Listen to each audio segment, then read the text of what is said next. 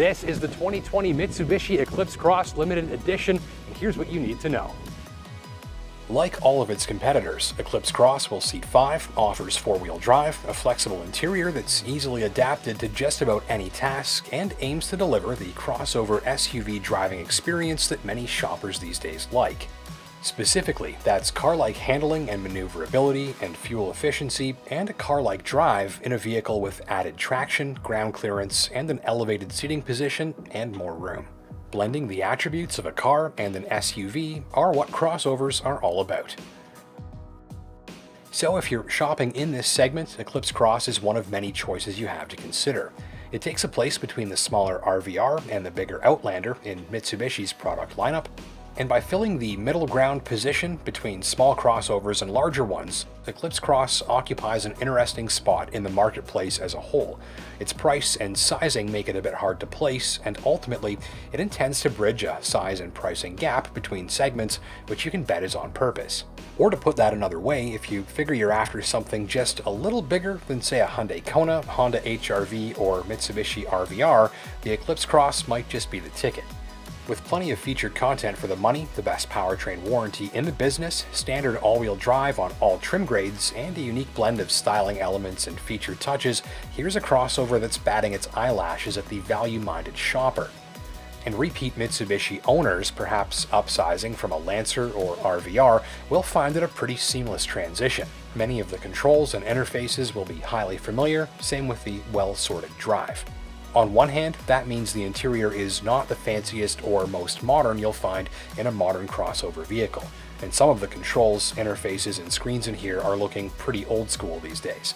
We can see that plenty of the interior styling in here dates back to Mitsubishi models from years gone by. So it's not the freshest or most high-tech looking cabin you'll find in the game today, but everything works just fine, is highly proven, and should see repeat Mitsubishi drivers, as well as new ones, feeling at home and comfortable pretty quickly. And here's a bit more detail on that. So climate control, fairly simple, fairly easy to read. Again, not the fanciest you're going to find for the money today. The seat heaters are super old school. So these are the factory infotainment system graphics, and if you're not plugging in your compatible smartphone, this is what the interface is going to look like. It's fairly easy to navigate, it's logical, nothing too complicated, but it is not the fanciest looking. However, if we plug in Android Auto or Apple CarPlay, and it's going to be Android Auto in my case. Now with that connected, we just click there, and I've got full smartphone functionality scaled up to this central screen. I can also use this trackpad down here to manipulate my way around the screen above if I want. Look elsewhere and you've got nice looking seats, there's a good use of materials and accenting, and I love this sporty looking instrument cluster. It's a bit old school, but it looks good and it's highly informative and easy to read. So it's all a matter of taste, but I think as a package it manages to be approachable, easy to use, and even a little upscale. Stitching in carbon fiber patterned trim and glossy accents help dress the cabin up, and it's full of handy and functional touches you'll come to appreciate.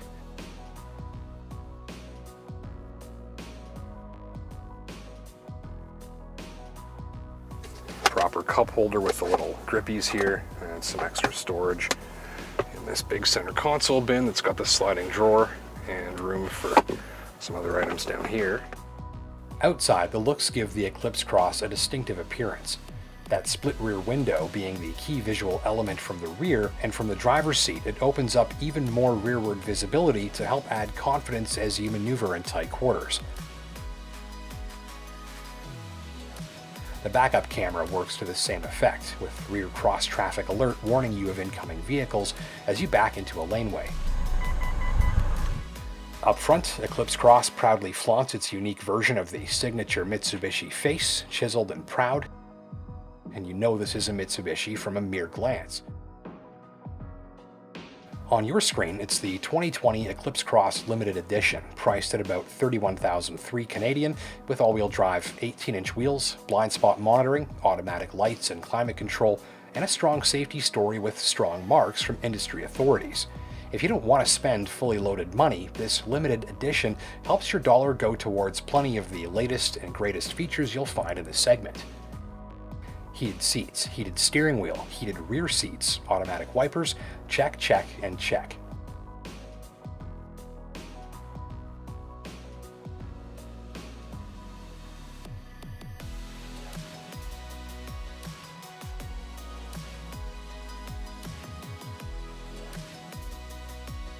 I noted no issues with entry or exit, and front and rear seats are both boarded with a simple lateral butt slide and plop down if you're of about average proportions like me. Decent rear seat head and legroom for anyone in back, no problem for me to sit behind myself. And like most of its competition, Eclipse Cross's size and shape and proportions and onboard flexibility mean that you're well set up for a day of errands. Getting in and out of the vehicle multiple times or setting it up for the task at hand should cause you no stress. In back, the cargo hold is relatively generous, rear seats fold down with no frustration, and I appreciated these small bins in the corners of the cargo area to help secure smaller items in place.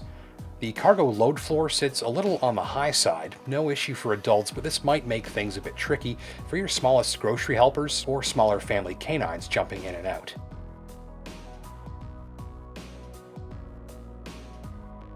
Push-button start brings the sporty instrument cluster to life, complete with a reconfigurable driver computer and easy reading gauges. Behind that instrument cluster is a 1.5-liter turbocharged 4-cylinder with 152 horsepower and 184 pounds of torque. That torque is the important figure here. It gives the Eclipse Cross superior throttle response in many situations to its mostly non-turbocharged competition, meaning the driver gets more eager acceleration than the numbers lead on. Despite the small engine and modest horsepower output, that turbocharged torque means that Eclipse Cross feels zippy in city traffic and confident when passing and merging on the highway. The continuously variable transmission, or CVT, helps the engine run smooth and quiet, keeps the driveline nice and refined, and works nicely with the engine in most situations. With no gears to shift, it's smoother than a normal automatic, and it helps save fuel and add responsiveness too. So I put the camera here to show you what you can expect from this CVT transmission in terms of how it works and how it responds from the driver's seat. And so we'll just see what it does in a couple of different situations. So I'm just going to accelerate gently from 70 kilometers an hour up to highway speed. What you'll see here is that the engine revs are staying basically the same.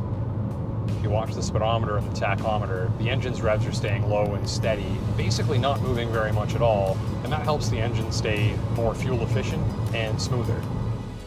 And now I'm going to accelerate up to highway speed again using a little bit more throttle and watch the result. About halfway on the accelerator here.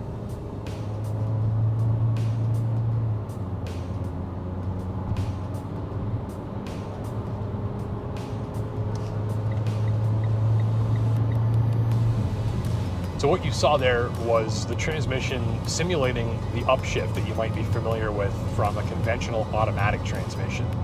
So at light throttle, it runs smooth and steady, and at heavier throttle, it simulates that type of gear shift so that you feel the sensation of a regular automatic that you might be more used to.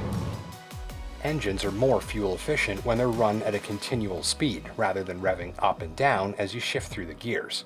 And with a CVT transmission like this, helping the engine spend more time at lower and steadier revs, you save fuel too. So compared to the average affordable crossover powertrain, I find this one is smoother, it's quieter, and it's more refined than you think. It's also punchier than you think too. This is the second time I've driven an Eclipse Cross, and the second time I'll tell you, use the cruise control, because with that turbocharger and all that low-end power and how smooth it is, this is one of those vehicles that can really easily sneak up past the speed limit on the sly if you're not being careful. Actually, the smoothness and quietness and overall refinement from this powertrain team, even when you're working it hard, is one of the Eclipse Cross's standout attributes, which I think helps set it apart from the competition. It's quiet and unintrusive, even in situations where I expect a lot more noise and vibration from an affordable crossover's engine. Even at full throttle, this little 1.5 turbo never sounds like it's straining or being overworked, and it's a fair bit quieter than I was expecting too. By my estimation, there are two other attributes that help set the Eclipse Cross apart as well. First, the all-wheel drive system. Most crossovers give the driver no control over that system. They're fully automatic and they're excellent at doing what they need to do without any of your input, and that's what most shoppers want. but you can do better if you're able to, say, tap a button to control various four-wheel drive settings. Super all-wheel control, and that's Mitsubishi's all-wheel drive system, and it networks the all-wheel drive and some other vehicle functions to let you fine-tune things to the sort of driving you want to do. So by just pressing the button, I can select between auto, snow, and gravel modes, and each of these modes triggers some changes to the all-wheel drive system torque split and the way the stability control system responds to give you a higher degree of control and fine-tune the operation of the system for the specific type of driving you want to do. And second, the ride in most situations. If you're test driving various competitors, you might be finding some ride too far over onto the stiff and sporty side of the spectrum. That's better for sportiness and handling, but not as good for comfort. The Eclipse Cross suspension system is set more on the softer side, and that's better for comfort, and it's most apparent on the highway where the ride is very easygoing and soft on its feet. You've got better options if sporty handling is your thing, but Eclipse Cross nicely uses its refined driveline and its comfortable highway ride and relative roominess to help turn in peaceful travels. So for a refined powertrain, a comfy highway drive, and a nice collection of the latest gadgets for the money, Eclipse Cross largely has shoppers covered. It's a pretty compelling package overall. There are some gripes though. If you're not using Android Auto or Apple CarPlay, the factory touchscreen graphics are far from the best you'll find for the money, and annoyingly there's no volume knob for the stereo, so you'll probably be reaching all the way over here until you learn to use the steering wheel controls instead. And finally, the shape of the tailgate leads to a strange action to the hinge, meaning you'll need a pretty good tug to pull it shut confidently. So in summary, you've got better choices if you're after the most modern looking interior for your dollar and a really smooth ride on really rough roads. But ultimately, Eclipse Cross is hard to beat on ride comfort in most settings, powertrain refinement, and it has an all-wheel drive system that provides an added degree of driver control. It's a flexible and easygoing machine that's highly approachable and easy to live with. Well, thank you for watching. My name is Justin Pritchard. Until next time, take care and drive safe, and we'll see you in the next video.